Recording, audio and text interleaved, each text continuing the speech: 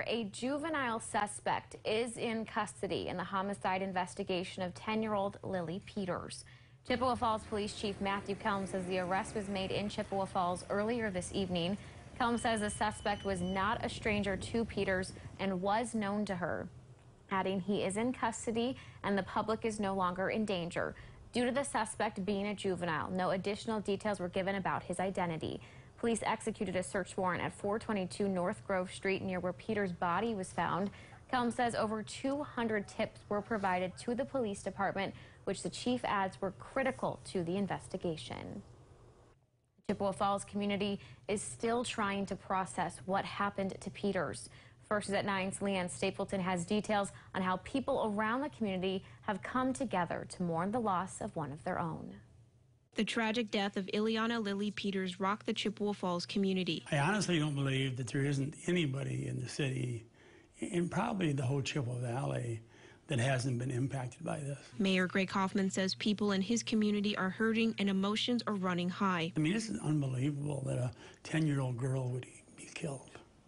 And it just doesn't happen in Chippewa Falls, and it doesn't happen in the Chippewa Valley. Lily was last seen riding her bike Sunday night. Eric Henry says his 8-year-old daughter's birthday is coming up, and she originally asked for a bike but changed her mind. I held my daughter, I told her I love her, and we were kind of trying to lighten the mood, and I asked her, are you still excited to go look at bikes with Dad?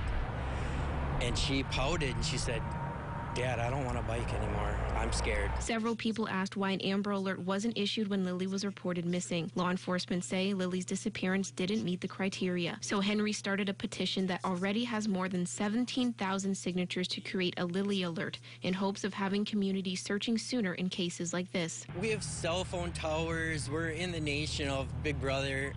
There's got to be a way that we can send, based on a radius, a text message to the community and let them know, please be on the lookout. My daughter's missing. She was wearing this. She was last seen on her bike, headed to grandma's around this neighborhood. Because ultimately, people wanted to help. Carl Smisky owns the Chippewa store. They are giving out stickers and buttons for a donation to Lily's family. Horrible what happened here.